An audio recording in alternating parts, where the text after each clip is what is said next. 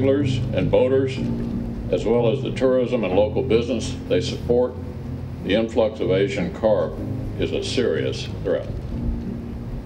I've been proud to lead the war on Asian carp at the federal level, and my wingman and co-partner, Congressman Jamie Comer, and I are focused like a laser on trying to get this thing fixed. To confront a problem of this scale, we need to deploy every viable defense. So what I did was to bring together local leaders and the Trump administration to address this urgent threat. Earlier this year, we convened a meeting right here in West Kentucky that many of you attended. We're already seeing promising results of this joint partnership. An amazing day here on Barkley Dam in Western Kentucky.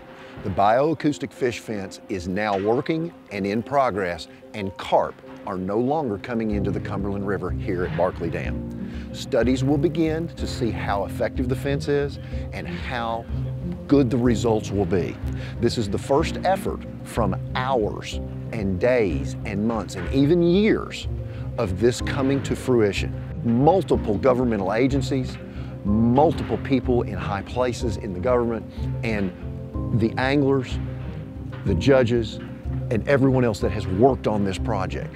I'm so excited to be standing here today. This makes a huge vantage point, putting the focus of this study for the entire Mississippi River Basin, what this study can show in other places, stopping the carp from going further upstream on the Cumberland as well as the Tennessee rivers to East Tennessee and further.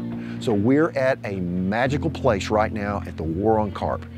I'm asking for your help as well. If you're a local angler or you're an angler that comes to my part of the world here on Kentucky and Barkley Lakes for vacation, and you've got pictures of fish that you've caught, let's show the world that Kentucky and Barkley Lakes are not dead.